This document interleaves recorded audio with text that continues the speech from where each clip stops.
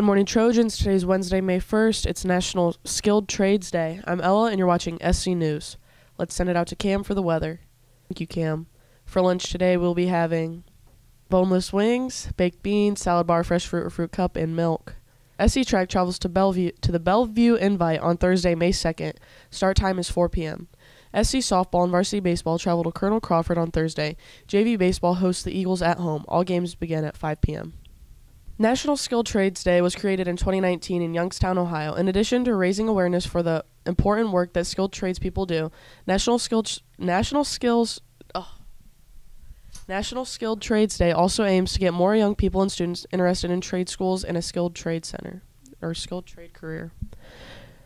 Here's a few more of our spectacular seniors with What's Next. Hi, my name is Leo, and after high school, I'm joining the National Guard and attending BGSU. Hi, I'm Devin. I'm going to Kent State through the ROTC program to learn about air traffic control.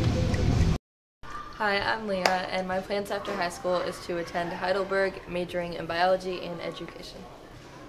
Have a great day. Go Trojans.